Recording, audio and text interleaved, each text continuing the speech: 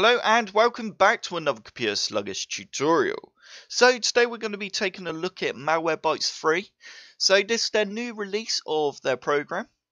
So to get it, you need to head on over to the link that's in the description below, and you will end up on a page that looks like the following. So Malwarebytes, they've always been very good at protecting you from any anti-malware, ransomware, malicious website protection. They've always been the top in my eyes. So to get the program, you need to click on free download, and you should get a little pop-up down in the bottom left hand corner if you're using Google Chrome saying that the program's downloading. So if we just scroll down, we can have a little look at what the new GUI looks like, and here it is on the right hand side. So it does look different to the older versions. So hopefully it's going to perform a lot nicer and better. So we're now going to run the setup file by clicking down in the bottom left hand corner. And we're just going to accept our language. And we're going to go next, I accept, next, next, next, next, next, and install. There's a lot of next then. Right, so once that's installed, we will load the program up. Okay, so we're now going to go on to finish, and we're just going to double click the icon on the desktop. So introducing Malwarebytes 3.0.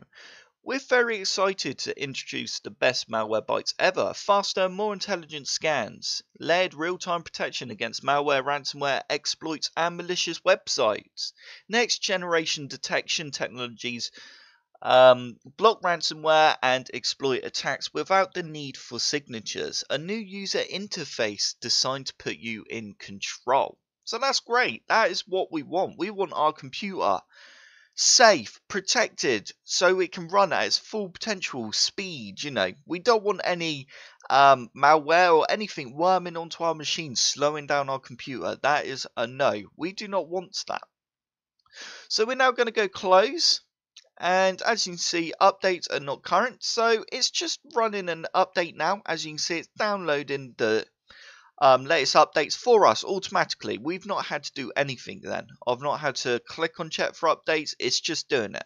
So that's great. So it's also given us a free trial to the premium, so we can check out the premium and see whether it's worth the upgrade. I mean, we can actually go onto their website as well and go, what's the difference?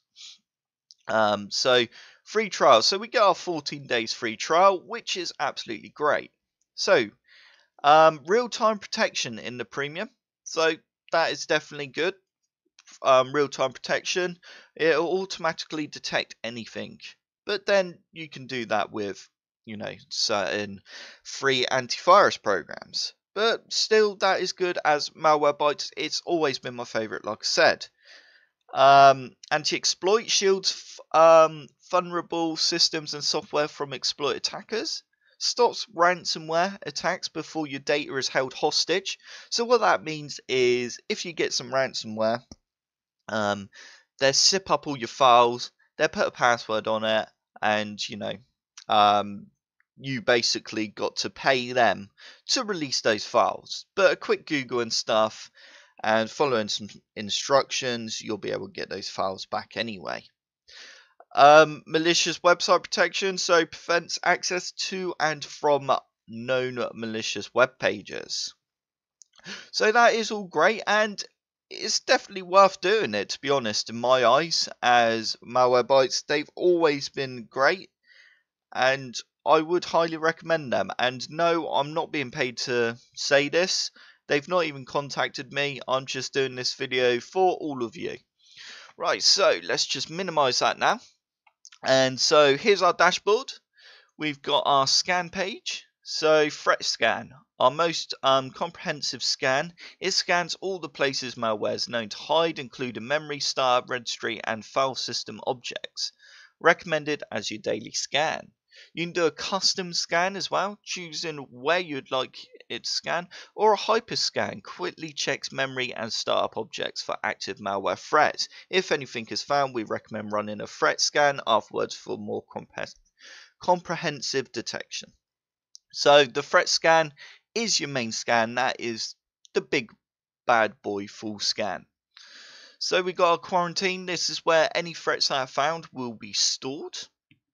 And we got our reports page. So we can review any scans that we've done lately.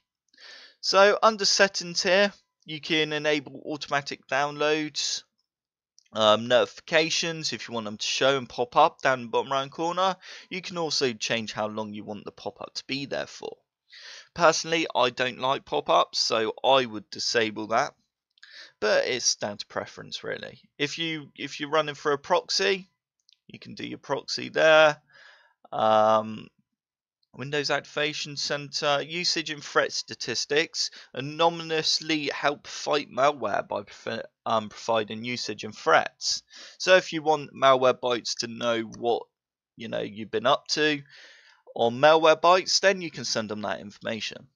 Right, protection. Here you can disable any protection real time. It's totally up to you. I mean, if you're paying for the premium, why would you disable that? Because that's what you paid for. If you're going to disable that, you'll just, stick with the free version. So you've got your scan schedule there. So it repeats once a day. So as you can see, my next scan is going to be tomorrow. Exclusion. So manage the list of items that will be excluded from detection. And we got my account. So it says here when our subscription will expire, and there you go, as you can see 13 days remaining. And we got about, so what version we're running of Malwarebytes, and just some other little bits of information there. So like I said, very good program, and you can go ahead and click start scan and it will run the scan on your computer. So if your computer is running dodgy, I definitely recommend doing this. So that is it. That is Malwarebytes. I hope you enjoyed this tutorial. If you did, hit the like button below and subscribe for more computer sluggish tutorials.